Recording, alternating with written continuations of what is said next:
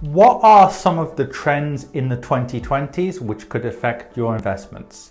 That's going to be the topic of today's video.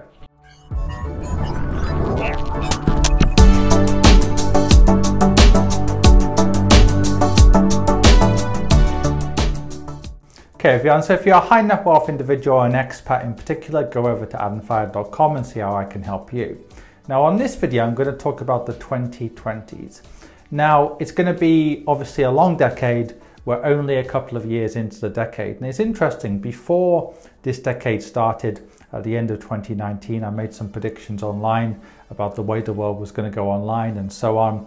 It was already going online, but it was going to go more in that direction. Obviously, nobody can predict the future. Nobody could have predicted COVID and how that's kind of fast-tracked the world, in the direction of online business and commerce and so on.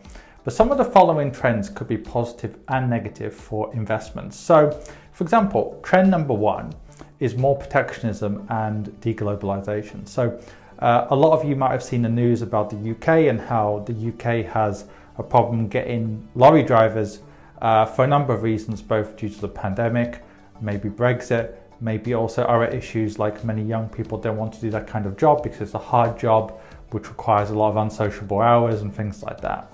So what's happening now is actually real wages are going up in the UK at the fastest rate for a long time. And that's a very good thing for a lot of people, because from 2008 until about 2019, 2020, real wages were stagnant in many advanced economies, but now they're higher than they were before, and they're going up. In many sectors, they're going up by a lot because of labor shortages. And what's interesting is, even in China, last year, 3 million people left the workforce. So it's funny, a lot of people are worried about automation, but actually we could be seeing a glut of labor around the world as more countries become old and indeed aging in general, so more people are pushed beyond retirement age. So that could actually lead to more inflation, or it could lead to more companies trying to automate more things away, because let's face it, if you've got, a big shortage, one of the ways to deal with that is to try to focus on automation, because the average lorry driver in the UK is 55, for example. So if you can't get in the visas for the people to come into the country, more company owners might try to automate, but that's not going to work in all industries. So we could see, higher inflation if there's a supply issue with labor. And that kind of links me to another issue though. Increased global inequality has been an issue now for many people, in politics for more than a decade.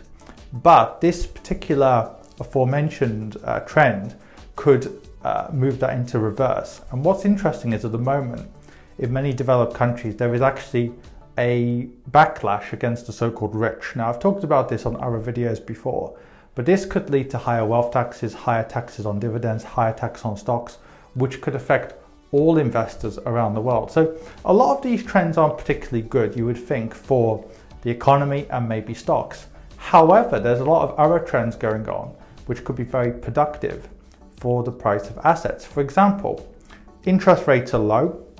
Now, they might not be low forever, especially if inflation picks up, but that is good for asset prices, because companies can actually invest at very low rates of interest and reinvest back into the company. Likewise, things like AI and machine learning, that's only going to get bigger over time. So there's always going to be trends for and against, rising asset prices.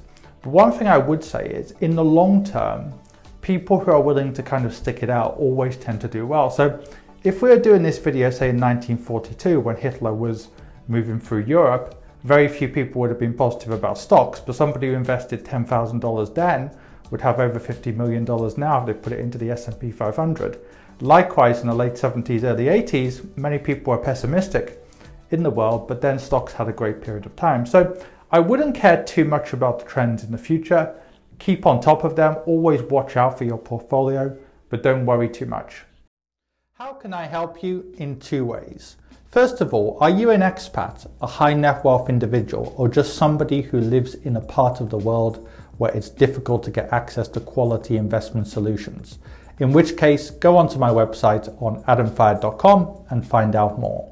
If you don't fit into any of those categories, then in which case there's a range of free material on my website, on this YouTube channel, and indeed on my Quora, where I get over 200 or have received over 231 million views in the last few years.